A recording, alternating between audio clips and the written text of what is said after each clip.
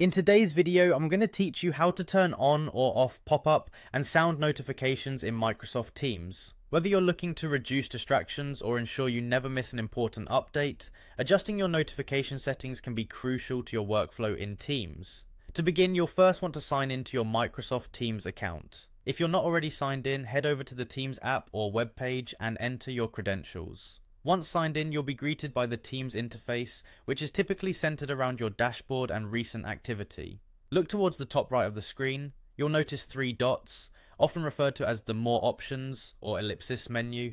Give these dots a click. Now that you've opened the menu, a drop-down list will appear offering you several options.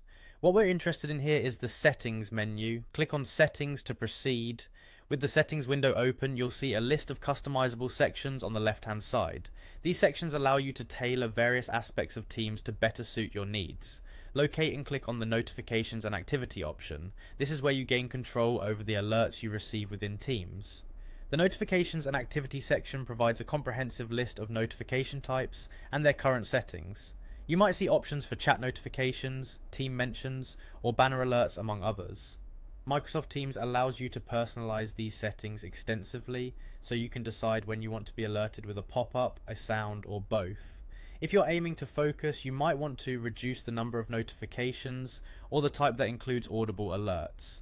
Conversely, if being informed in real time is essential, ensure those notifications are armed with both visual and sound cues.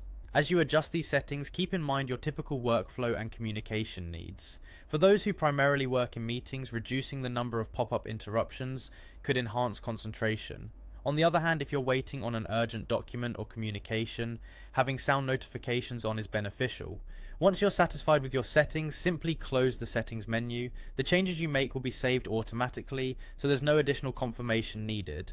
Your Teams environment should now reflect the new notification preferences you've set up. And there you have it, you've successfully customized your Microsoft Teams notifications, ensuring they're perfectly tailored to match your work habits and preferences.